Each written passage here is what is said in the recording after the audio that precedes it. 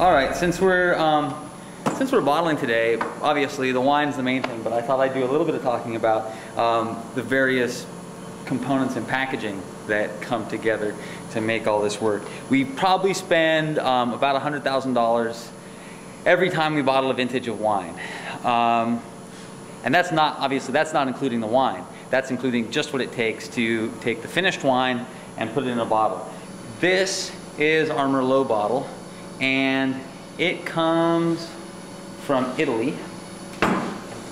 These are the corks, and that right there is probably about $1 worth of cork, and we're going to use, I don't know, like 30,000 bucks worth of corks. The corks in the bottle cost about the same thing, about the same amount of money. These are Portuguese, as all corks are. These are the capsules, and they're custom to each bottle that we use, because I'm ridiculous. I use a different bottle for the Merlot than I do for the Cabernet blend. They're custom manufactured. They come from Spain. And these labels here come on a roll to the specifications that you want.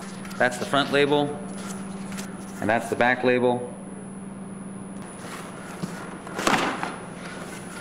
This case here is, gosh, manufactured in down there in the East Bay somewhere. We get it from Diablo Valley Packaging.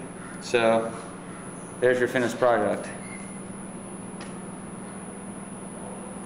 Now, there's a lot of debate about everything that goes into packaging and packaging being expensive for wine. I mean, probably most of it centering around the cork.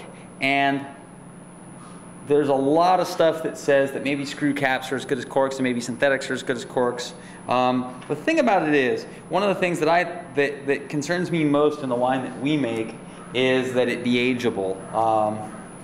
And that it lasts. I mean, our Merlot in particular even, our Merlot and our Cab, they both ought to be really good in 10 years, and hopefully in the right vintage they're going to continue to get interesting till they're 20 years old. And the thing we know about cork is people have been putting the same closure in wine for a couple hundred years, and we have bottles of wine that are 100 years old and have a cork in them, and we know the kind of shape that the cork is in.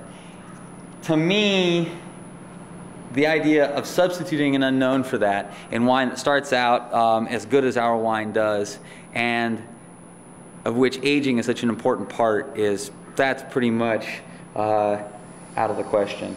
There are aesthetic matters to be considered too. I mean, there are people out there that are putting wine in Tetra Paks, you know, and you can use a plastic cork instead of a regular cork. But wine is such an aesthetic experience generally that, to me, it wouldn't be the same if it didn't come in a beautiful package. And a package with some history and some integrity behind it as well. We end up spending a pretty penny to have those things, but I think it's worth it.